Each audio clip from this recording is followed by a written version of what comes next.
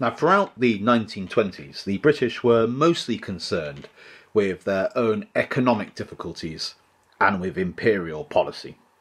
The First World War had increased the British national debt 12-fold, up to 172% of British GDP. And by the late 1920s, the interest payments alone on our First World War debt amounted to some 40% of government spending. So roughly equivalent to what the British spend on the NHS right now. So it's a huge percentage of the British government's expenditure, just on the interest payments alone. That's not going to pay off their debt. Worse, steel, shipbuilding, coal and textiles, the industries that dominated the British economy, were all in possibly terminal decline, and the armed forces were made to accept what was known as the 10-year rule. They were made to accept the idea that they would not be required to fight any major war for 10 years and to plan their expenditures accordingly. This meant that spending on the British Armed Forces could be slashed from 30% of government spending in 1913, when of course the nation was at peace, down to 10% of government spending in 1933. The 10-year rule would not be dropped until 1932, when the armed forces would be told to prepare perhaps for a war by 1942. But defence spending itself wouldn't actually increase until 1937. And so the British Armed Forces were really preparing for a Second World War beginning by 1947. It would only pass 4% of GDP in 1938. And so with Britain's global empire, the British are roughly spending what the British are spending now, actually, in terms of their GDP on defence. In 1923, the French and the Belgians occupy the Ruhr, the German industrial heartland that borders France and Belgium.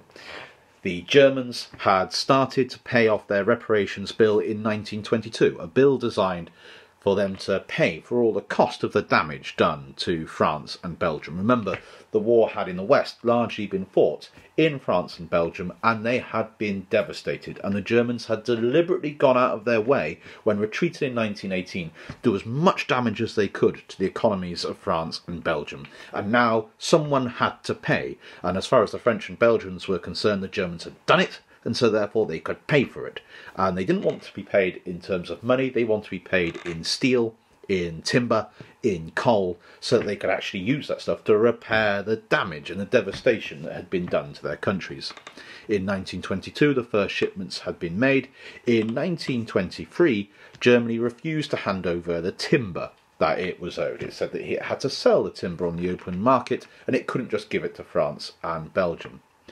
The Germans were trying out the French and Belgian resolve, seeing if they could wheedle out of the responsibilities under the Treaty of Versailles.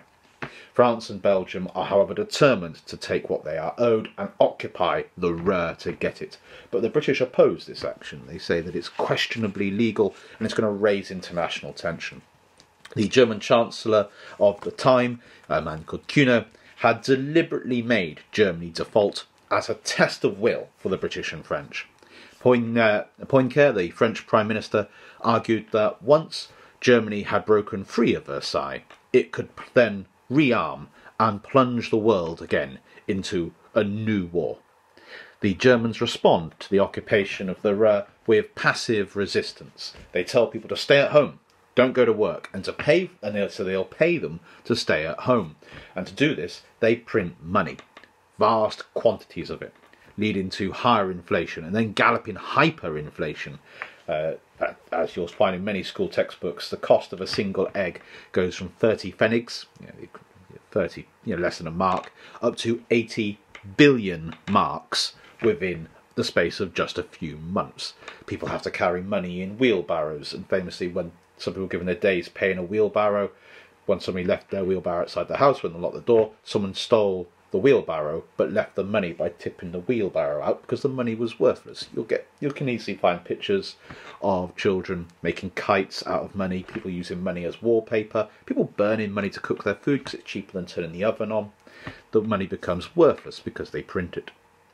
Eventually, under this economic strain, and faced with the fact that the French and Belgians aren't going anywhere until they've got what they're owed, Weimar Germany is forced to back down and agree to pay what they owe, triggering the first effort of the Nazi Party to try and take control and overthrow the democratic German state in what's known as the Beer Hall Putsch in Munich, which fails, and Hitler is put in Landsberg prison, but in a very comfortable cell if you look at the pictures.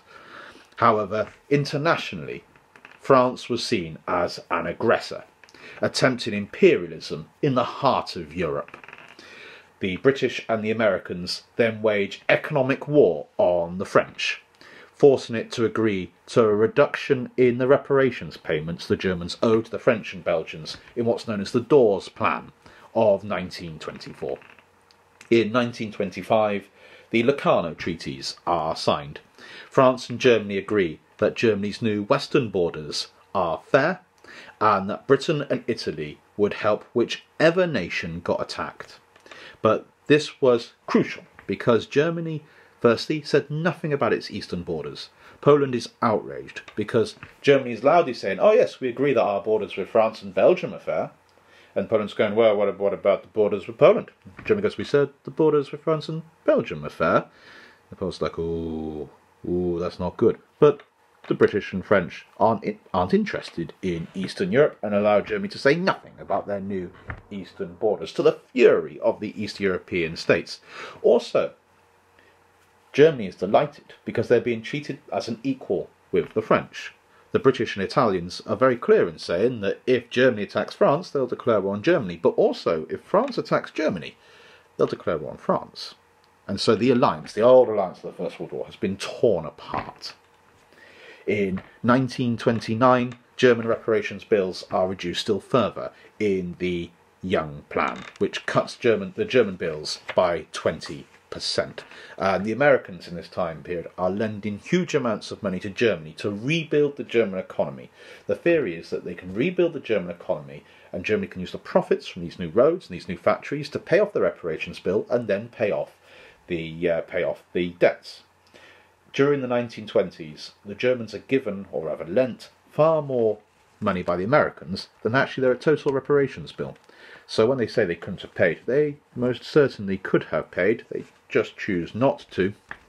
They do have the money available, but it means that when it comes to it, Germany has been given or lent more money by the Americans than the Germans are giving to the French and Belgians by a huge margin. But in 1929, the world economy crashes, thanks to the Wall Street crash, which leads to the Great Depression. It leads to a global recession. Global trade from 1929 falls by 50%. It is the longest and deepest economic depression of the 20th century. And Germany has been dependent for its economic recovery on American loans. It had borrowed twice the value of reparations from America from 1925 to 28, and now the Americans are asking for their money back. And of course the Germans have spent it. They don't have it. And so suddenly the German economy grinds to a halt. Also, the German economy is, even now, Germany is an export-geared economy. They sell stuff to the world, but the world has become suddenly impoverished with the collapse of trade, and people aren't buying German goods. And so unemployment rises and rises in Germany. By 1933, unemployment in Germany would reach 6 million people. The governments in Germany of Brüning, followed by von Papen, and then General Schleicher, would all fail to deal with the crisis, eventually bringing Hitler to power in 1933 on the back of the desperation of the German people for somewhere to live, something to eat, and a job to do to pay for it all. Meanwhile, Japan is devastated too, as Japan is also an export-geared economy, and it saw that China was weak, just beginning to emerge from its bloody civil war. And they can see that the British and the French and the Belgians and the Portuguese all have an empire to lean on, and they want one too, and they'll take it in China.